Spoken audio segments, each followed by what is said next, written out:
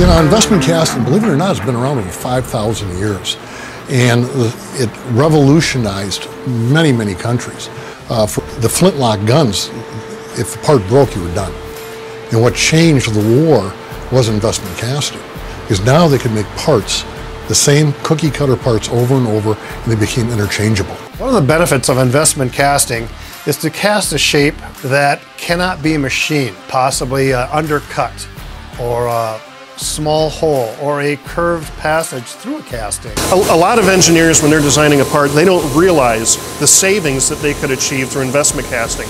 We can reach a near net shape quicker than they could machine it. Investment castings allow you to cast in dimensions that are not obtainable in other processes.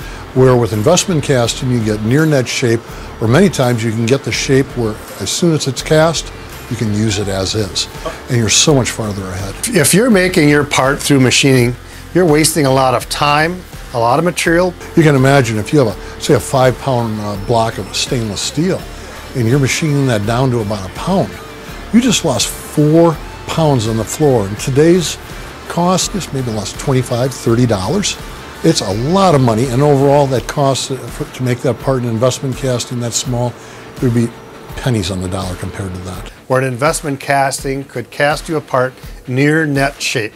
In fact, we could put 20 complex parts on one tree, get it cast before your machinist could set up on just part number 2. Nice thing about investment casting, you have consistency.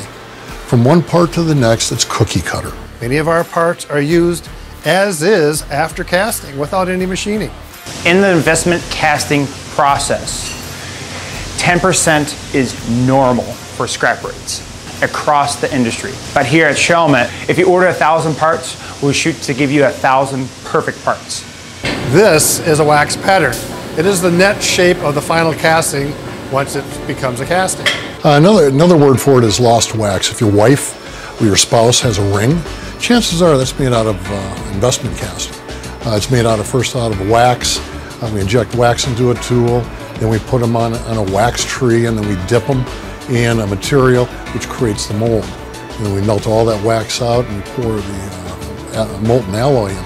It's a little bit tougher than that, but most people get the gist by that. And investment casting has a tolerance of plus or minus 5 thousandths per inch, which is very impressive. Typically, the biggest fallacy with investment casting is cost. Many people think tooling is very, very expensive. No, it's not.